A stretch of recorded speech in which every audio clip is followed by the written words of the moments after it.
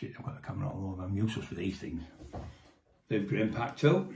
Yes, so Viv was in the jail, like I said to you, and there was, in the jail, like I said, there was Butter lads, so it was really mainly people from Newcastle and Durham, so they'd have the most people in there because we were that 50 mile away from them roughly. So we did have run the jail, and it was them, because there was that many of them, you know, the firm up there type of thing, but everyone was alright.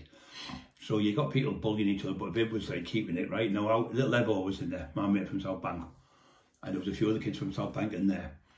So he used to call them the Duffy Gang. Come on, yous, get up, because Viv Graham was their boss. He was the head cleaner, and they were like, they'd cleaned up, mopped up, and everything. Viv Graham would tell them where to go and to go through the jail the other side. But he was the boss of them, and he used to get all these perks.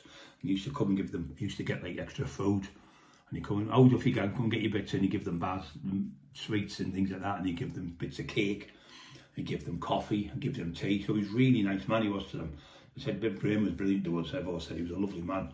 He said he was always got on with all. He said never bullied anyone. I never seen bullying anyone. He said a few times there was kids get bullied. He said he was straight over and stopping it.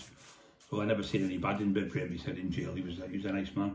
He got on with me. He was only about 18, 19 all the time when he was in there. When the young YP cleaned cleaned them up in the land, and he used to give the stuff to different people for him and stuff like that. But he said yeah, Viv was like a gentleman to him in jail, but they all got in the jail, and you had to get on because that's the way things were. You know, if you didn't get on with people, you just got shipped out, or you put you in the block if you kept kicking off, and the ones who keep going the block, like Charlie Bronson, they end up there for life. So the ones who did the cleaning and the little jobs get the little perks, but Viv was the main boss in there. But was Viv scared of any man? I don't think so. Was Viv scared of anyone in jail? No. But what was Viv scared of? Yes. One day, Evo was mopping up, cleaning, help, help, screaming like this, screaming and fucking screaming like mad. Viv Graham, he's having an heart attack, so she's got in the door. Little mouse. He was scared of mice, Viv, God bless him. Not laughing at him, just having a bit of, he'd be laughing himself to us, him and Leo was laughing at me now.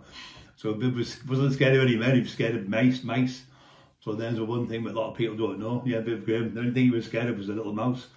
So yeah, another I'll tell you another story about Viv as well. Probably part 3. So okay guys, thank you.